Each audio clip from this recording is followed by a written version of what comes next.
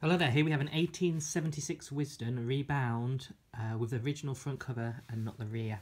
It's bound in green with lovely boards, gilt to the spine but not to the front and back.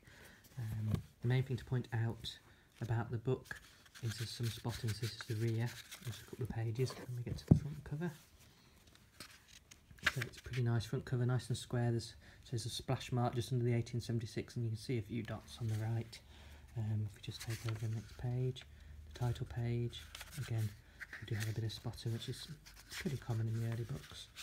As you'll see as we go through, the spotting decreases as the pages go through, and I'd say about 80% of this book is pretty spot free. So when we get to about page 20 here, you see there's no spotting on the pages.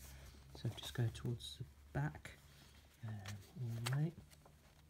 Again, we've got a little bit of spotting there. You see nice tall pages as well, so there's hardly any trimming, there's a good margin. Let's say spotting, again to the back few pages, but then when you get into the book again, nice clean pages a little bit there on the right hand side. So it's worth going through this here. Lots of nice clean pages in the middle. Let's just check out the page block there. A strange line going across the middle there.